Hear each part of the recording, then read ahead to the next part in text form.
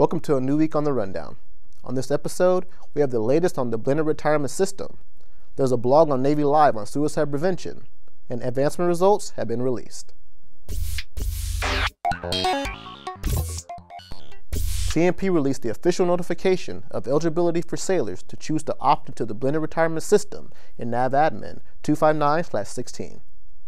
The NAVADMIN provides details on eligibility to enroll into BRS, as well as the Navy's plan to send emails to all eligible sailors notifying them of their options. Eligible sailors will have from January 1st, 2018 to December 31st, 2018 to decide whether they want to enroll in the new system. Opt-in eligible sailors will be required to complete the mandatory BRS opt-in course available January 2017 on JKO and Navy eLearning. Sailors unable to enroll in BRS during the 2018 window will be considered for eligibility on a case-by-case basis. Also, once service members choose to opt into the new system, they are no longer able to return to the legacy system. You can read details in NAVADMIN 259/16 on NPC.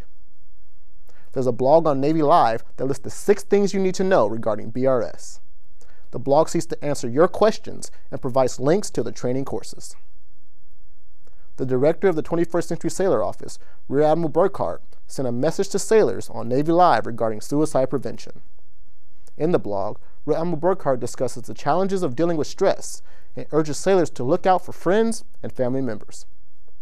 She also asked that sailors talk with each other about dealing with stress and to step in when you notice someone in need.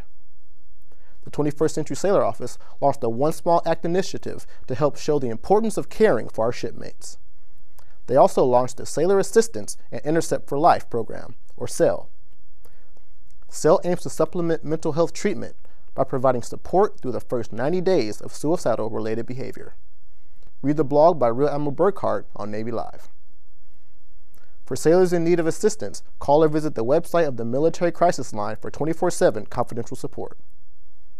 Finally, results are out, and congratulations to those sailors selected to advance to the next pay grade. Check out the list of those selected on Navy.mil. Well, that's all for this week. For any questions, send us a message at usnpeople.fct@navy.mil. For the Chief of Naval Personnel, I'm Petty Officer 2nd Class L.J. Burleson. Thanks for watching.